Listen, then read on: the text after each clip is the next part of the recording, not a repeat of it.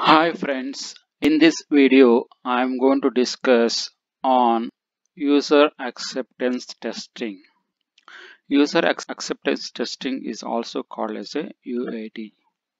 If you are visiting first time to testingshala YouTube channel, the testingshala YouTube channel is all about learning a software testing in an easy, simple and manner where we publish various software testing related videos that would help you to learn software testing in a simple and easy manner.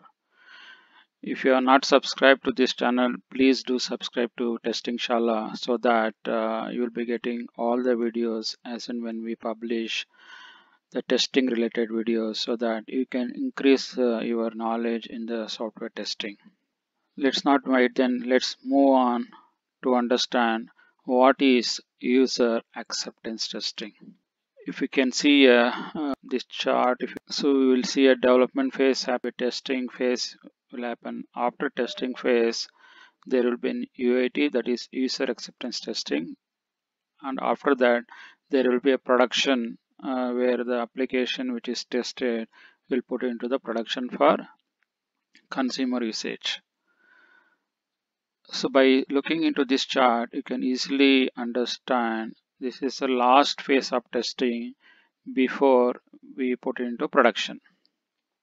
So this is the last phase of testing. User acceptance testing is a last phase of testing, and normally the user acceptance testing being performed by the either client or a product management or an end user or a subject matter expert.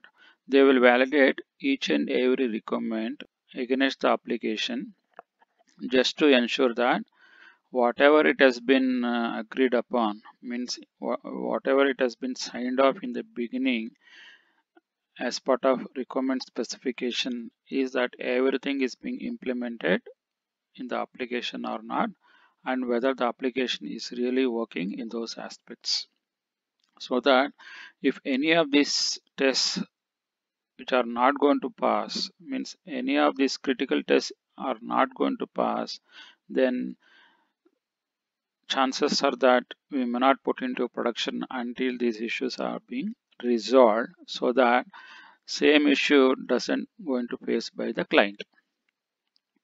So this is all about user acceptance testing. The one is it's the last phase of testing. Second, it will be done by the test will be done by clients or a product management.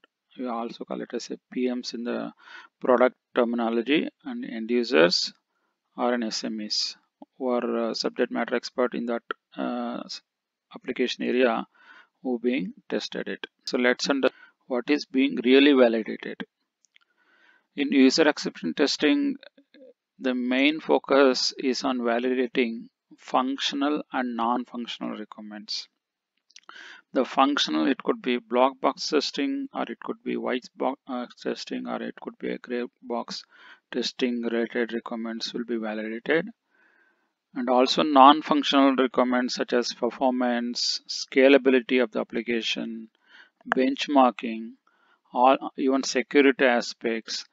These are being validated from the non-functional requirement. Any requirement which is given as a non-functional requirement, same thing will be validated against those non-functional requirements with the test scenarios. Also, it will be validated on the data accuracy, whether the whatever the data is being pumped or added or modified or deleted, validated properly or not, whether the application can really take that kind of data when I'm doing various operations on the data, and still it comes in a correct manner in the application.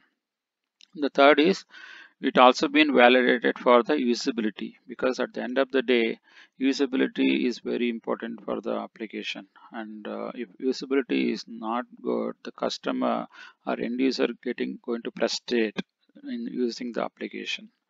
And the user acceptance criteria also look into some of these aspects of usability. Once that is done, they will be validated against installation, whether whatever the application has been implemented, can I install in a right manner, or if there is already installation is there, and if this new version, can I upgrade the application or not, without having a much trouble, or without having a existing data is going to last, or without getting hampered on the ongoing production release, or existing application should not hamper because of this upgrade.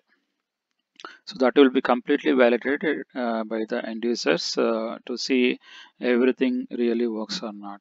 And the last but not least is a documentation, where end users will look on the installation guides or user guide or application guide, and in a step-by-step manner, just to ensure that everything is been documented in a proper manner, so that if at the end of the day, if any customers or client, if he uses this document in a line by line manner, they should be able to perform those activities without having any trouble.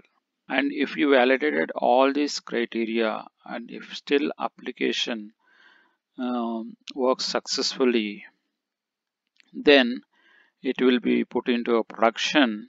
It will be put into production, or it will be moved back to the development team, so that they fix the issues and they return it back to the testing. Once they fixes the issues, and testing will happen. Once the testing is done, again it will go to UAT, just to ensure that important or critical items are not getting lost, and it directly goes to production, and it creates a huge problems in the client area. I hope you understood this user acceptance testing and its concept, what are the things being validated in user acceptance testing. If you like this video, click on like button. If you would like to get similar kind of videos in near future, as and when we publish the new videos, please subscribe to Testingshala YouTube channel and click on bell notification, so that any of our future videos will be in your inbox, which is completely free of cost to you. Thanks for watching this video. Bye for now. Take care.